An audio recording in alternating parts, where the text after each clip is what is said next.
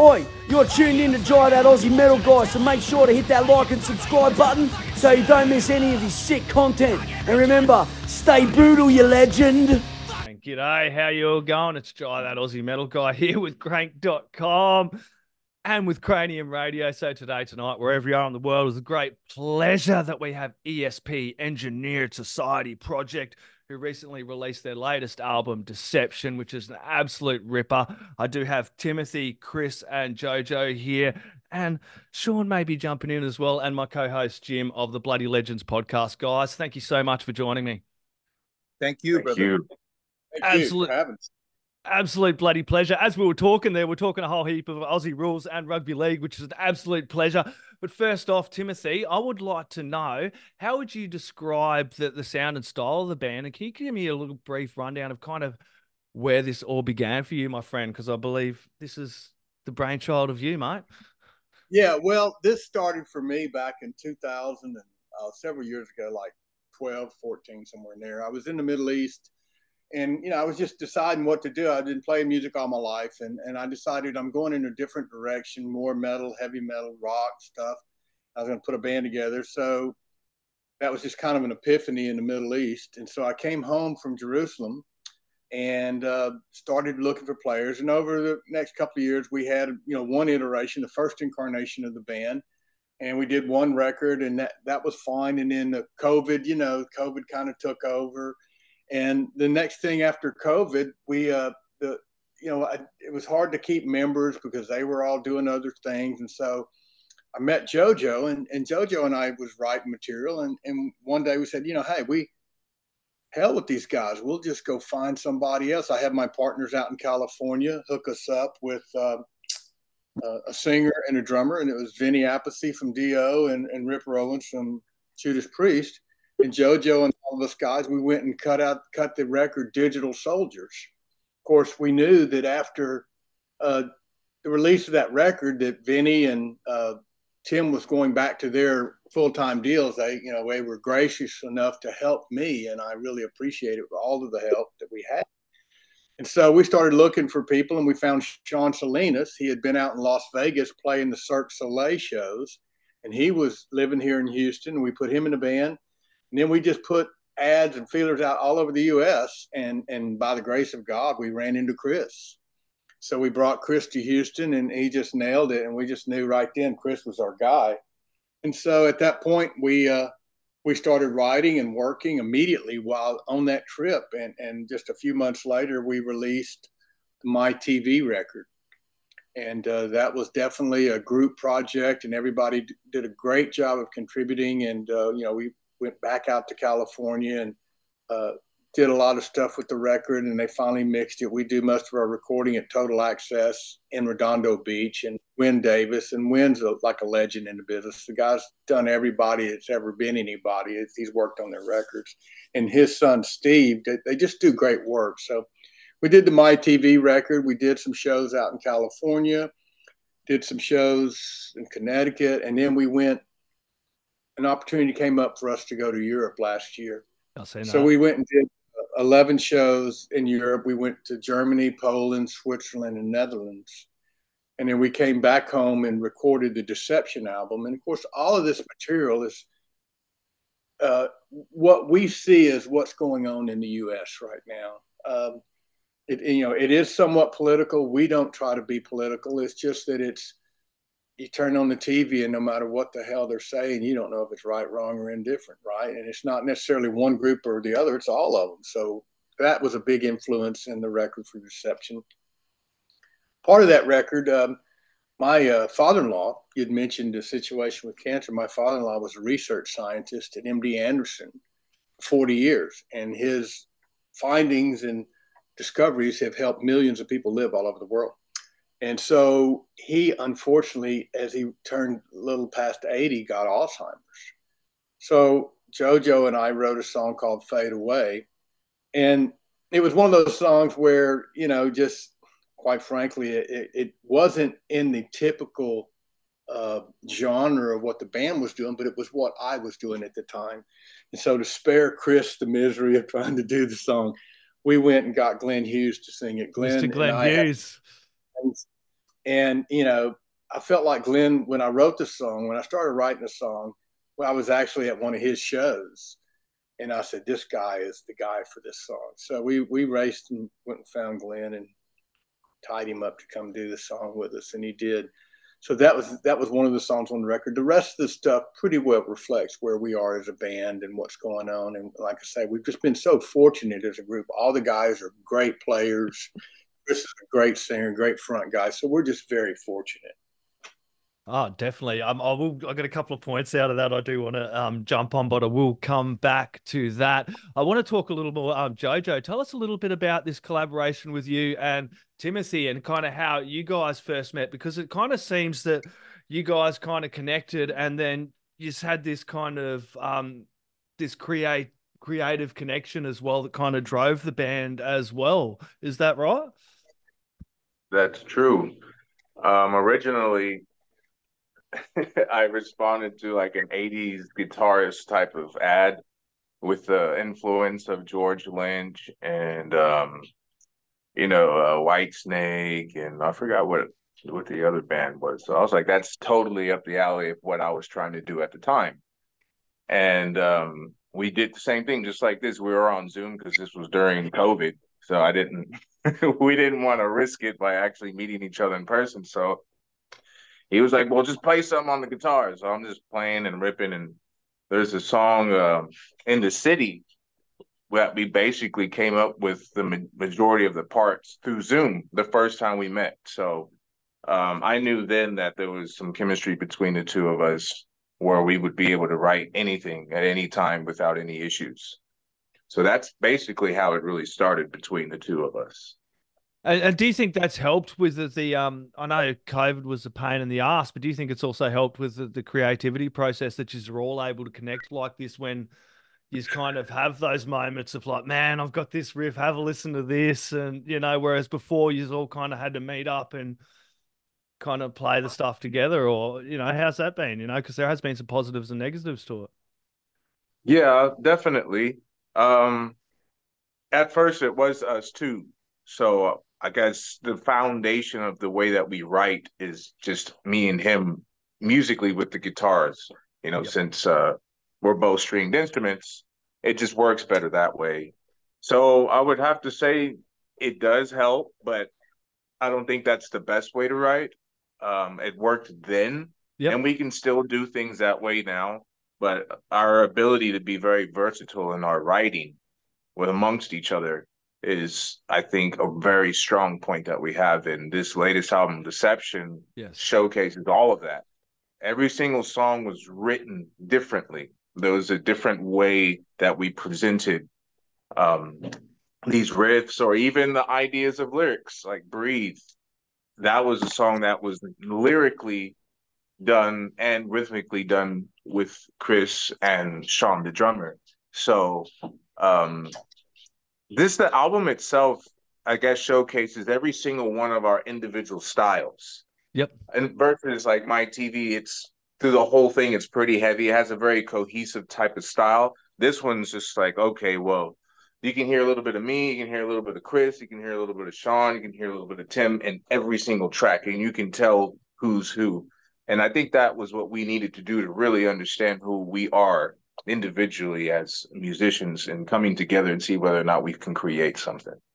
Oh, hell yeah. And Kris has this amazing voice, and he just kind of brings this depth to you guys as well. Tim Ripper Owens, man, what an amazing fucking job on that album he done, man. Digital Soldiers.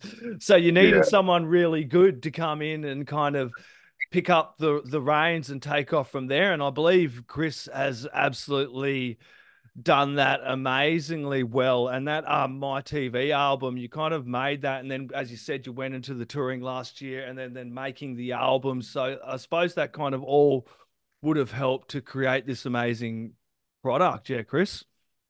Yeah. Most in, I was definitely trying to fill some big shoes. And it was so funny, when we first got together, we actually wrote 2 songs on My TV. Immediately we were able to, jive with each other. And that's what you look for when you're looking for a band. You're looking for people that you can write with. And we definitely came right together, and we're writing immediately, like the first time we got together for my TV. Yeah, and that must be great for you, Timothy, like to finally have this cohesive, solid unit, because it is hard when you're kind of kicking off a band, to have a group of guys willing to do work, because it's not just rock up to a gig, play a show, it's you got to treat it like a job. It's a profession. It's the people that are going to make it are doing that. So for you to have this cohesive unit of JoJo, Sean, and Kris just proverbially frothing at the bit to create decent bloody music and play live, it must be great for you. It really is. And I see JoJo and Sean a lot more than I do Kris. And because we were, as a rhythm section, we get together and rehearse more. Kris always knows what he's doing, so we don't waste a lot of his time, fucking up the music. So I always tell him, I just enjoy when we're all together playing. And when Kris comes in and we have everything good and ready and tight to go, it just works so well. And we feel so blessed. And it comes out of mutual respect for all of the people in the band. Every one of my guys are very much A-list players in this business and could play in a lot of different bands. And I just always feel so fortunate to have them. And so we're just very blessed, and we work hard at what we do. Yeah, definitely. Definitely played in a few different bands, all of you guys, before you kind of started this one, and you can hear the talent and the quality you guys all have. Can you tell us a little bit about how you kind of all got started? Were you a bassist first, Tim, guitarist? Yeah, no, I came from a musical family. My mother was a church organist for like 40, 50 years, and everybody in my family played something. And I started off, it was interesting. I had a friend of mine play bass in a band, and he was like several years older than me, but I would go to his house and play his bass and learn his songs. And then on this one gig, he couldn't make it. I don't know if what happened to him, but he didn't make it, and I did. I happened to be there and had his gear, and so I just played the show and kept playing ever since. It was just weird how that worked, and I grew up in Shreveport, Louisiana, and a lot of great musicians have come out of there and played in a lot of bands, and guys like Janny Johnson, Jay Davis. These folks were who I would go see when I was a kid, and they were incredible players, and it just inspired me. And that's when I first saw Vinny when I was 16. He was playing with some friends of mine in Shreveport, a band called Axis, and so that was kind of inspired me. So I was very fortunate to have a great group of people that I could look up to that were world-class players, and that just helped. I don't know what happened to me, but at least I knew some good ones anyway. It definitely came out well for you guys. Hey, Kris and JoJo, who wants to grab it next? Well, you mind if I go, JoJo? Yeah, you go ahead. You're good. I came up. My mother wanted to be a country singer. Her mother wouldn't allow her to be. So my mother sort of lived through me, and I find a lot of my mom singing through me. Even sometimes she wanted to be a country singer, and a lot of times there's nothing I can really do. I am a song that was sung long ago. I echo in the mountains and the valley below, and it's the way it is. I have to accept it and go for the ride. I've actually even tried to get away from it. I relocated to India at one point in my life, and I was like going to go live in a cave, and something in my U.S. and sing and engineered society project. Beautiful. Go for it, JoJo. Well, I mean, my father plays guitar. I never wanted to be a musician at all. That was never my passion at all at any time growing up until I was 13 years old. I heard All Along the Watchtower by Jimi Hendrix. And when he did his little slide guitar part, it hypnotized me. I felt as if I understood what he was trying to say through the instrument. And I've heard Jimi Hendrix my whole life because my dad, but at that point, I don't know what it was, maybe a shift in consciousness or something. I all of a sudden just could understand his playing, and then I became very obsessed with Hendrix. And the main thing I wanted to do was be able to convey some type of feeling and or message through the instrument using notes. That was the only reason why I picked up the guitar. And from there, I just continued down this crazy journey of learning a whole bunch of different techniques from many different players and different styles of music, mainly rock and metal. And yeah, it ended me up where I'm at now, still rocking and trying to break the barriers of music and do something slightly different. I think that right there is what I'm doing mainly with the guitar in this band. Yeah, definitely. Can you tell us a little bit about some of the kind of people who have influenced and inspired you guys as musicians and artists? Mm, I guess as a guitarist, first for me, obviously, would be Hendrix, and then Kirk Hammett and James Hetfield of Metallica to get, the thrashy side and, all just the thrash metal techniques. I really liked speed metal back then. All the stuff, I noticed you're wearing Battery, all the darker stuff too from Europe. Um, and from there, I just kept going into more crazier metal. But I always enjoyed, I guess, psychedelic type music like Pink Floyd and Genesis, like early Genesis and um, King Crimson, stuff like that, where it's very proggy. Yep. So in my mind, I guess naturally how I write is to incorporate these metal techniques, but try to paint a huge, broad picture with the music versus it just being very, I guess, verse, chorus, bridge type thing. That's how we write. But how can we write using pop music structures, but it still have some type of heaviness to where you can feel like you're going somewhere with the music and it's not just cliche. So for me personally, those are the things that shaped the way that I play and also how I write. And then having those hooks, as you kind of just mentioned, those hooks and telling that story through the music, it's just, yeah, unreal, man. Cool, Timmy, man. Thank you. Cool, you up, guys. Tim? Jump up, Tim. Tell us a little bit about some of your influences. And I kind of do want to touch. I mentioned like you guys all talked about family. For me, that's also always a big influence. People do forget about that. That kind of builds your early musical start. You mentioned Genesis and Jimi Hendrix and bands like that. And I was listening to stuff like that growing up, Crowded House, Hoodoo Gurus, Sting, David Bowie, and that kind of created the person I am too musically. Influences are always, I think, the home, the early musical memories as well. Kind of as you grow up and what you're listening to, it does create us who we are, and then that grows into our own influences that are kind of from that youth and that childhood, that good time when you first start having those early musical memories, you know what I mean? Listening to mum sing in the kitchen or cooking or things like that, or going around to your grandparents and hearing what they're playing. Oh Nice. yeah. Yeah. That's When I was a kid, it was not uncommon on a Friday night for my mom to have musicians come over. And these were guys that, fairly accomplished musicians play and, like guitar players. And my dad was a drummer. My mom played keyboards and, things like that. It happened from time to time. And it was, I guess for me, I didn't realize that it was any different. I just thought that was the normal.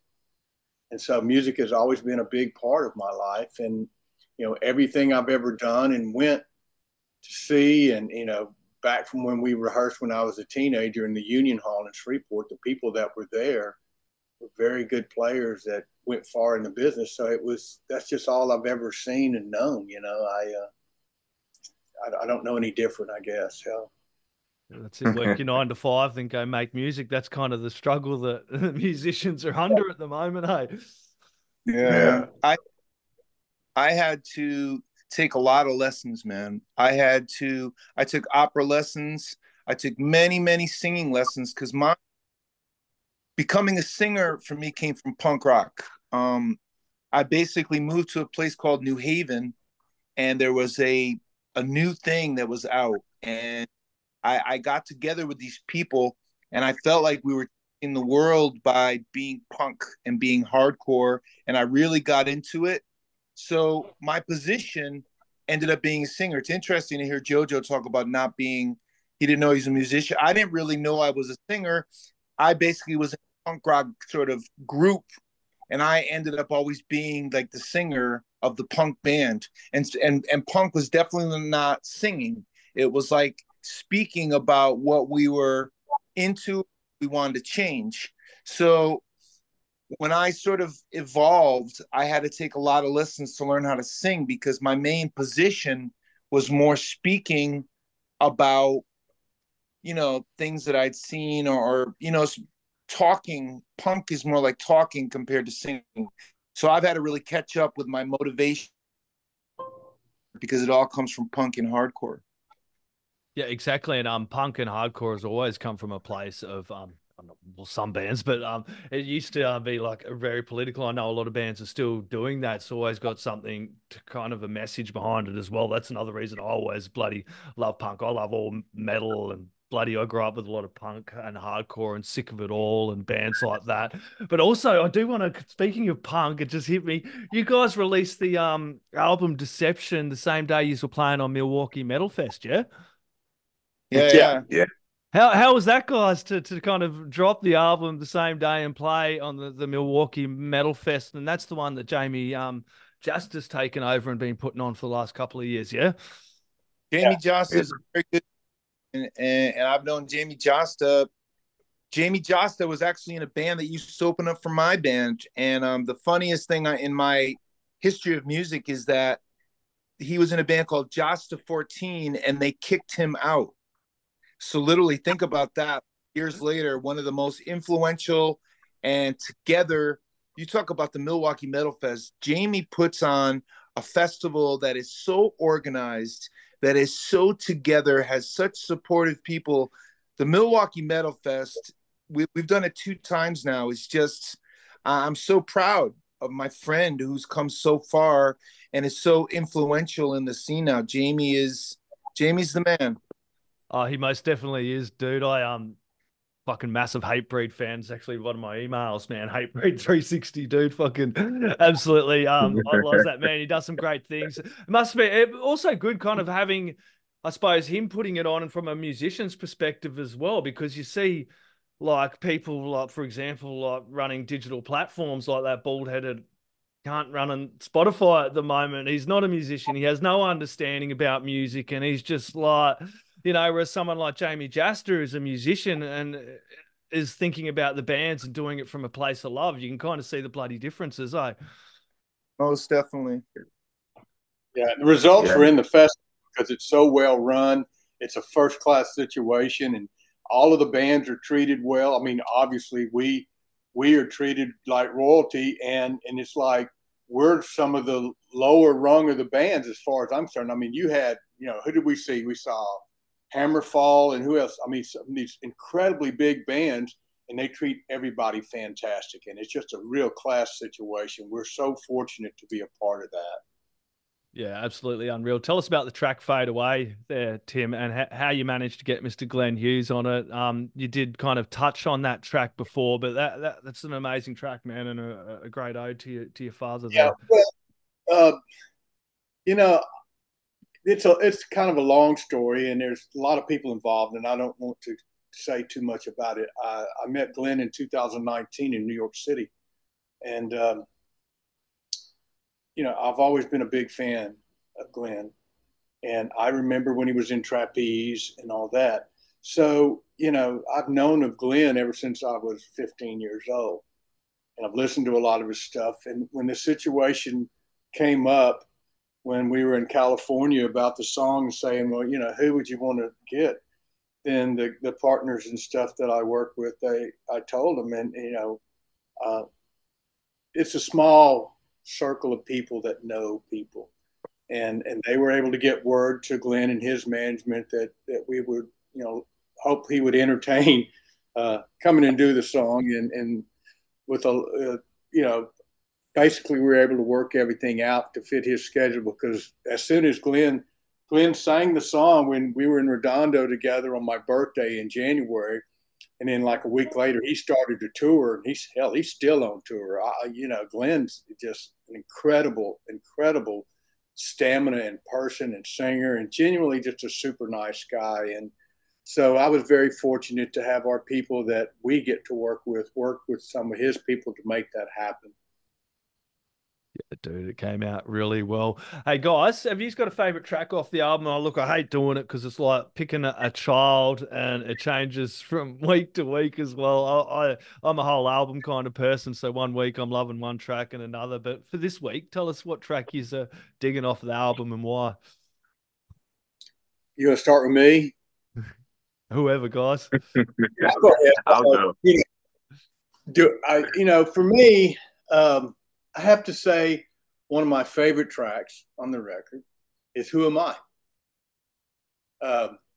That's a song we were in the studio, and quite frankly, we had this one tune and it just wasn't working. And so I said, well, guys, we're sitting here in this fantastic studio that we're paying an enormous amount of money for, and we need another song. So JoJo, let's write another song. And sure enough, me and JoJo started writing, and we kind of got some music together with Sean, and everything was going good. And then Kris just came and dropped a fucking incredible melody and lyrical work on this song. And I thought, oh my God, we were sitting in the control room listening to it and says, wow, what an incredible job, Kris. Way to go, buddy.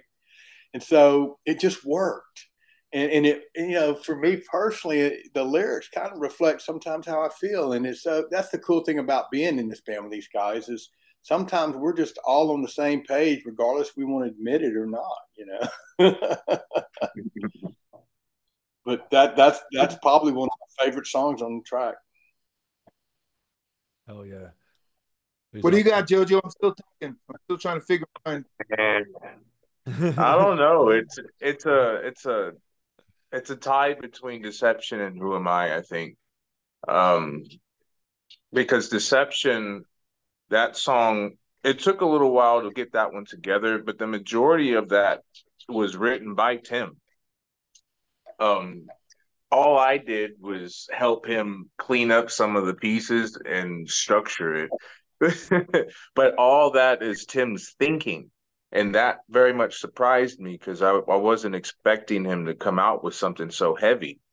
So that's when every time I listen to it, I'm like, wow, this is Tim's writing, because I'm pretty sure the lyrical content and also the vocal melodies were him as well, because it sounds like it. So I was like, damn, this is a Tim song, and it's just awesome the way it's put together. I wasn't expecting that. I was expecting to be a little bit more experimental with this album, and then all of a sudden there's that. And also, Who Am I? It's structured quite the same. I think it has a very similar impact. There's awesome vocal melodies, and that's all Kris. That's Kris's lyrics and Kris's vocal melodies. And same thing here. I think the opening riff is what Tim came up with, and I thought it was too technical.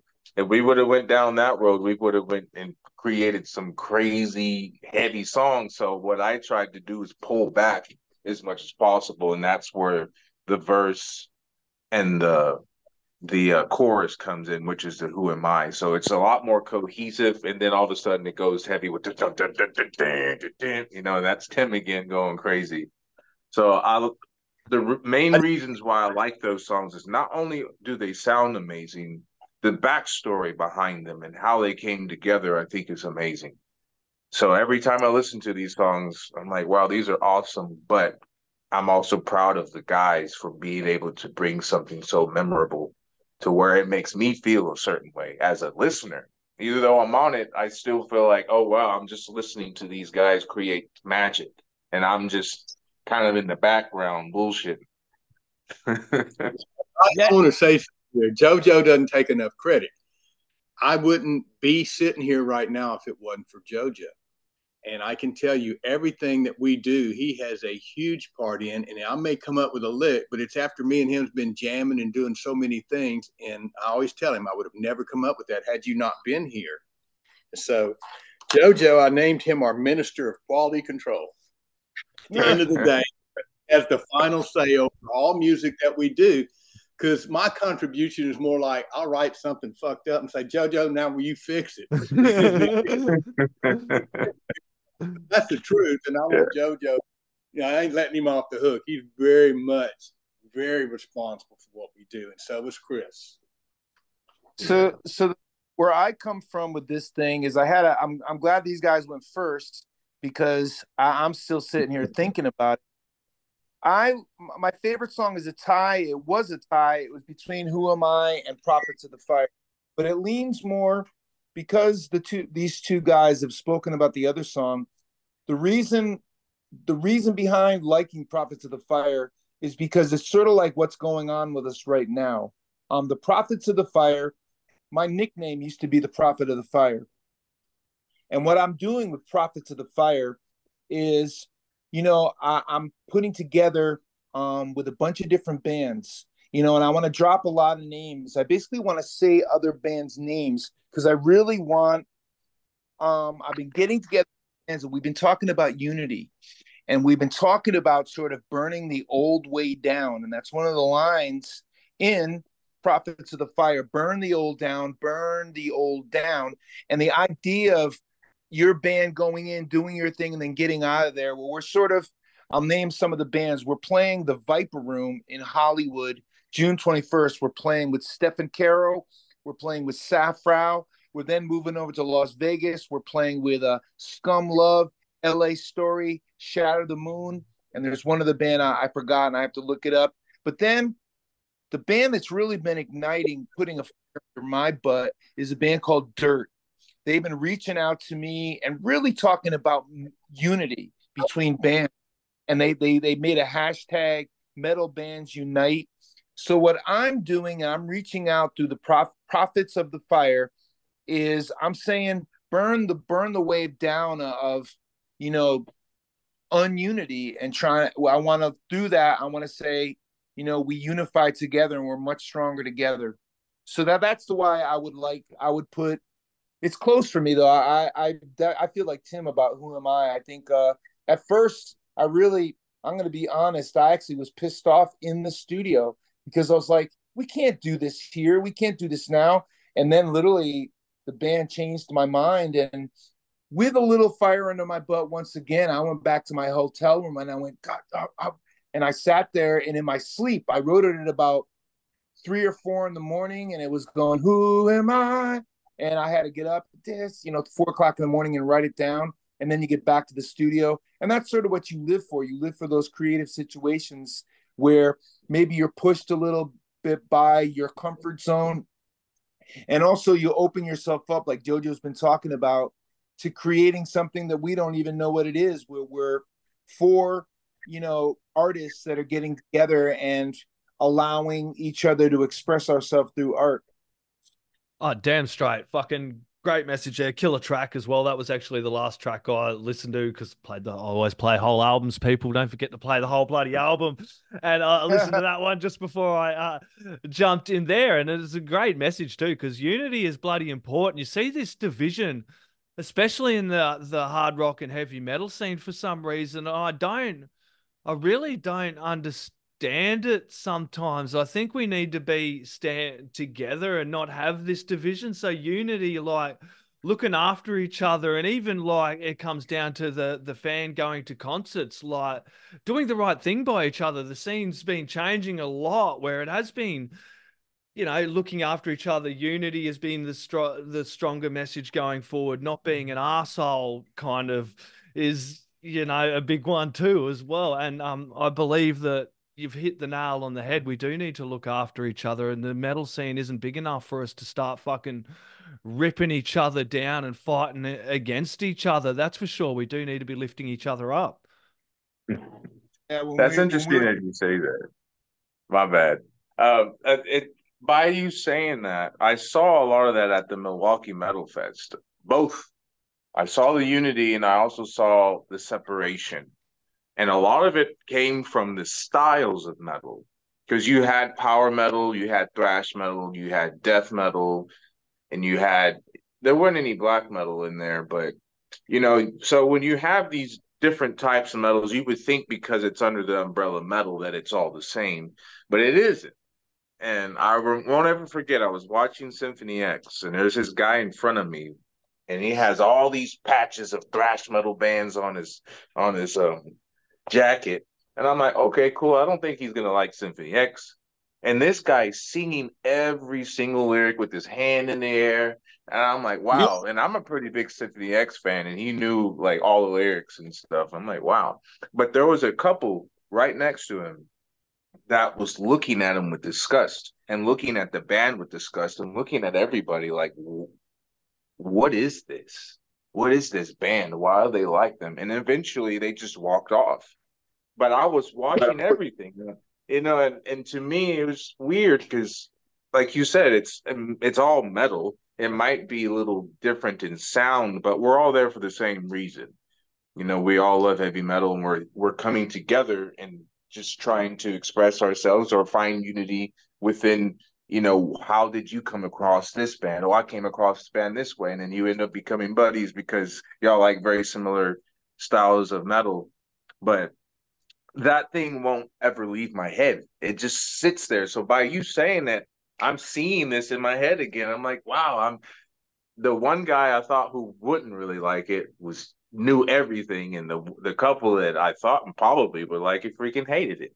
I've seen that all the it. time too, JoJo, and it does get on my grinds on my gears a bit. And I've actually, funny enough, I watched just a little quote from Kevin Smith talking about basically he had nearly heart attack, nearly died, had a mental breakdown, and that he would rather spend his time talking about things he loves and not what he hates. I love music. I love music in general, dude. I've chatted to everyone from Mr. Al Anderson of Bob Marley and the Wailers to Prince's godson to just about everybody. And I love music as a whole. And just because I don't understand a band or a musician's what they're trying to portray doesn't mean somebody else isn't going to get that or at that time of their life, or it's not going to mean something. So why should I tear down somebody else's vision or what somebody else will get from it just because I don't understand it? I would rather talk about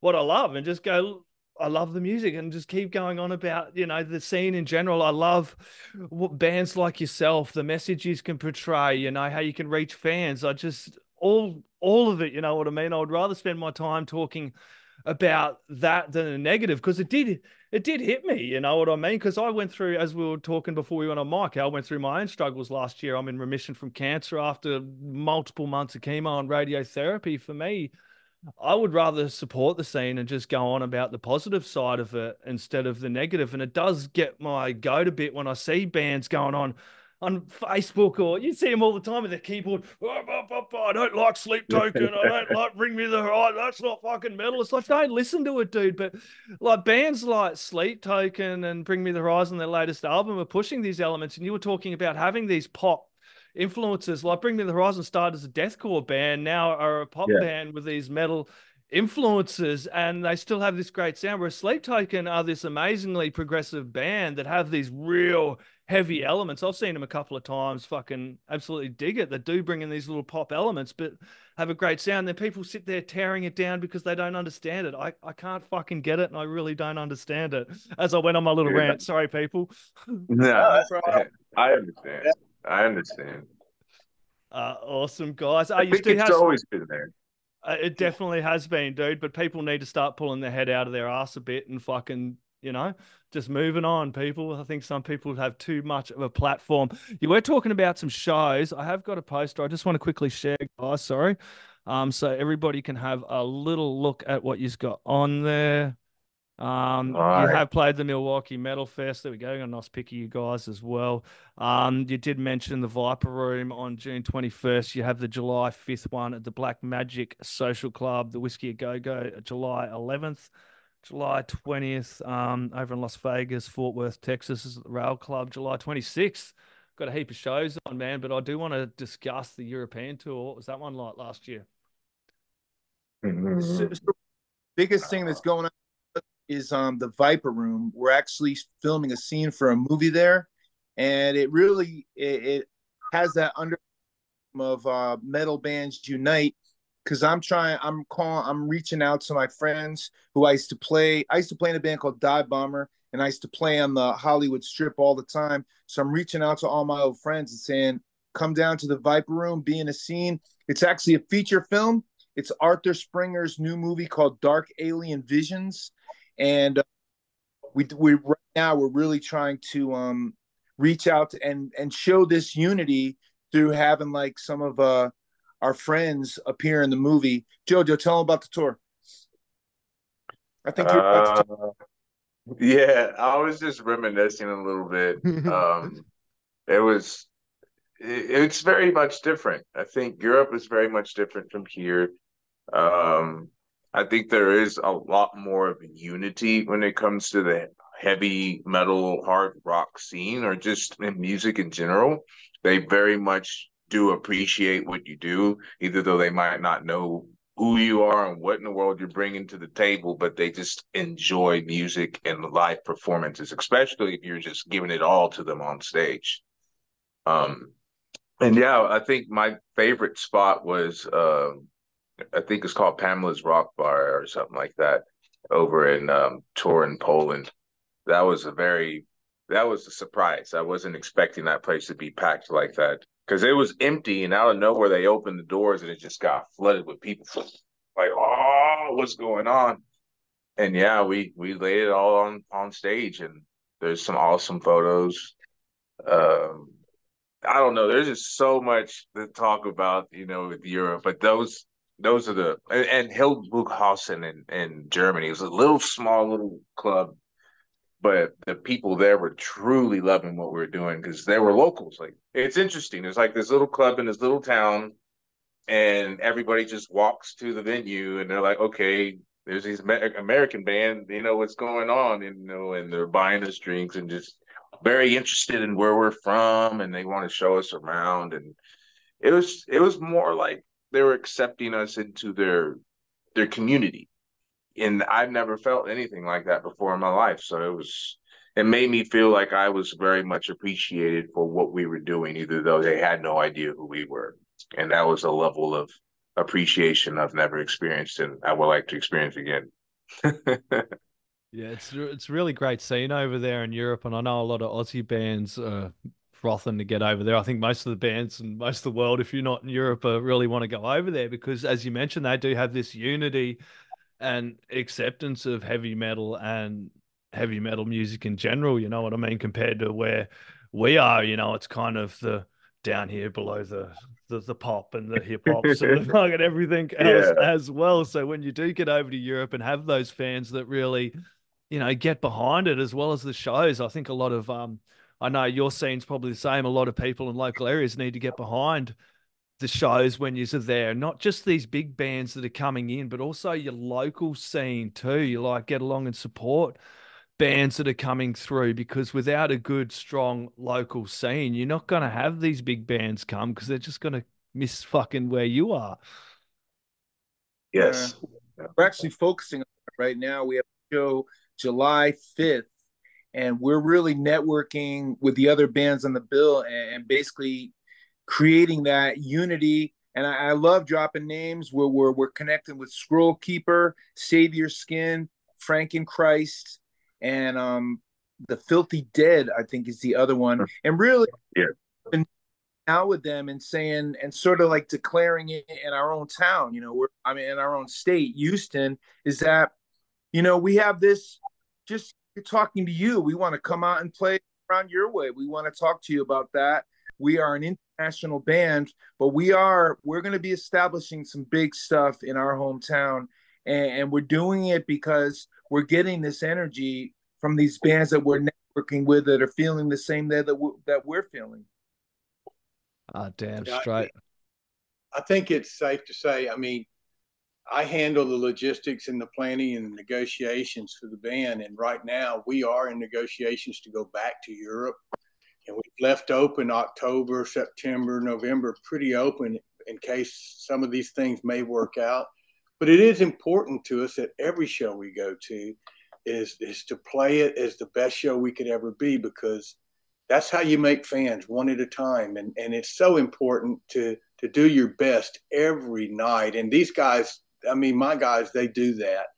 And, you know, I can't wait to play in Houston, because even though we're from Houston, this band has only done one show in Houston in this iteration. We've been, you know, we've played more in Hollywood and all that. And it's like, I want to come home and build a fan base. And it just takes time. And, you know, there's just so much to do and so little time to do it. And it all takes so much discussion and money and everything. The music business is tough right now all over the world. And there's, you know, for every club, there's a million bands trying to get in there. And a lot of them are very good. You know, we've seen and heard a lot of great talent all over the world when we go.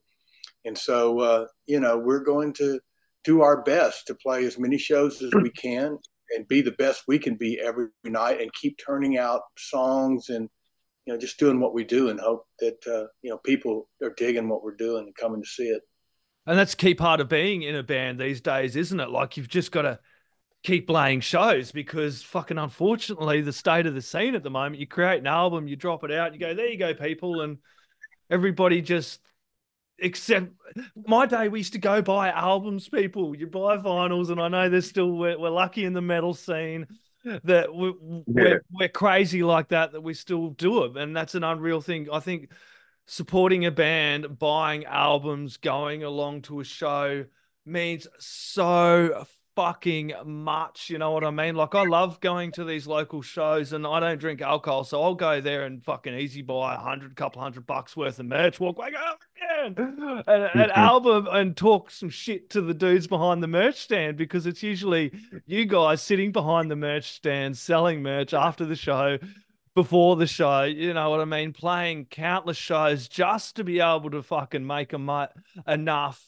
to make another album, because these are all bloody working day jobs as well. That's what people don't understand. I was talking to someone the other day, and they're like, oh, why don't the band do this or pay for that? I'm like, nobody's getting fucking paid, because nobody wants to go support the scene at the moment. They think, oh yeah, listen on Spotify, I'm doing my fucking bit, but I don't know. I think support is everything. And fans need to remember going and buying albums, like grabbing the Deception album, you know, supporting you guys where you can. Yeah, listen to it on Spotify, stream the crap out of it, but go buy it if you like the fucking album. Nothing wrong with it. Yeah. Actually, I'm going to mention an individual who has this down to a science. I was in a band with him, and he actually is the president of our label, Combat Records, Mindsnap Music / Combat Records. His name is Christian Lawrence. He goes by the moniker Opus. And this guy goes to everybody's concerts. He basically is such a supporter of original music. He was actually a big influence on my life. He really showed what you're talking about. He not only was in his own band, Dead by Wednesday, but he was at your show. You'd actually see him at your show. So doing that really makes a difference. And then really, you know, you have to have those people who support your issue. You know, basically, we're getting up and we're saying we are Engineered Society Project. Who's down with us? Who's coming with us? And really, the bands and even podcast people are like behind the scenes with us, supporting the energy of what we're trying to do here. And we're grateful with everybody, for everybody.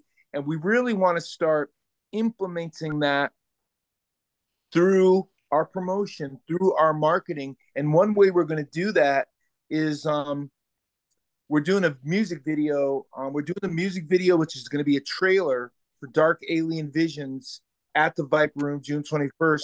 So literally, sort of the theme of Deception. Really, I think Tim really hit it on the nail with what's going on right now. I mean, we're in the middle of, Tim was saying, you don't know when you're tuning in and you're looking at this stuff that's happening in our society. You're going, I don't know, man. Everybody's screaming these different things. And I think a lot of people feel the same way.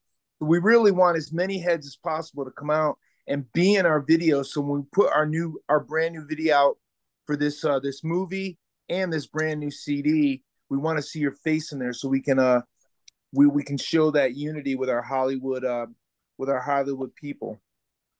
There you go, people. Get along to the Viper Room. Be there for Engineered Society Project, guys. Look, this has been an absolute pleasure. I could bloody talk all morning, but I'm going to let you guys go with some last words, shout outs, and thank yous, and anything else you'd like to add in there, my friends. Oh, man.